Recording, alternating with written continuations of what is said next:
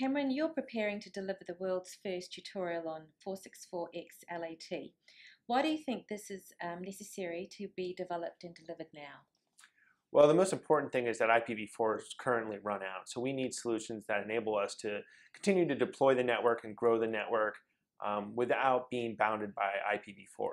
So the real opportunity here is to grow with the Internet of Things and the number of subscribers that we have without IPv4 and being stuck with those constraints. What's the key content of your tutorial? The key content today is discussing what we have done at T-Mobile USA. So at T-Mobile USA, we've deployed the 464X LAT starting in October. We've launched 5 Android handsets to date, and we have about 3.5 million subscribers on IPv6 right now.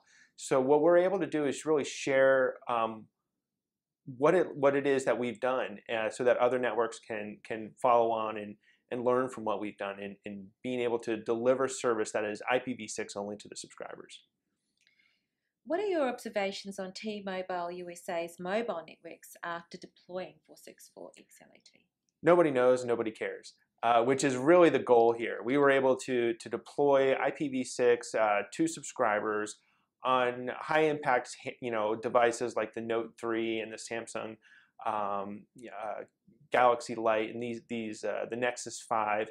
So we deployed IPv6, and really nobody knows and nobody cares, which to an IPv6 evangelist is a little bit sad, but at the same time, that's the goal. We need to deploy IPv6 to consumers, to subscribers, without them really knowing. The internet, the things that matter most to them, Facebook and Twitter, all these things just work. So what do you think about the future of ISPs and mobile network operators, considering the robust increase of always-on mobile devices connecting to the internet?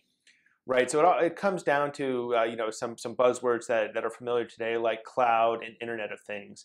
And cloud is scaling up tremendously. Internet of Things is scaling up tremendously.